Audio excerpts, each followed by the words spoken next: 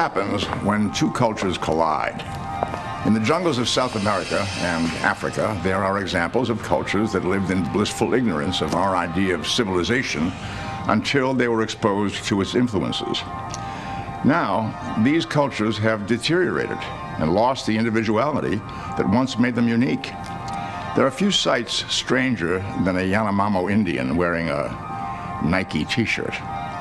Of course, in Star Trek, the pollution of a culture is against the Prime Directive. And when it happens, it's up to the crew of the USS Enterprise to get things back in order. But in this case, they also get a piece of the action.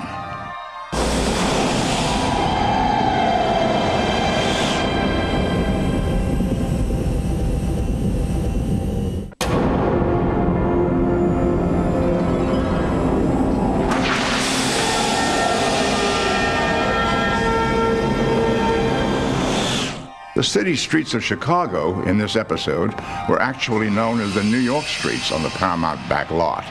We also shot Miri and City on the Edge of Forever on the same streets. And over the years, they were dressed and redressed in countless films. Coincidentally, these buildings burned down during the shooting of Star Trek III, The Search for Spock.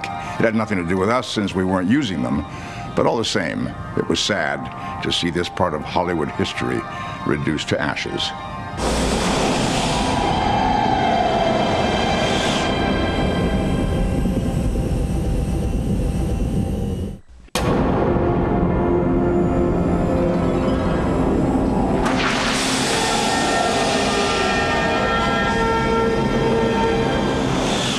Piece of the Action is considered one of the funniest episodes of Star Trek. It ranks right up there with The Trouble with Tribbles among fans' favorites. Of course, the thing I remember about shooting this episode is that I was always worried about losing my hat. I had difficulty keeping it comfortably seated on my head. I couldn't bring it down far enough because the tips of my ears kept hitting the brim. And that's why you won't see many felt hats on Vulcan.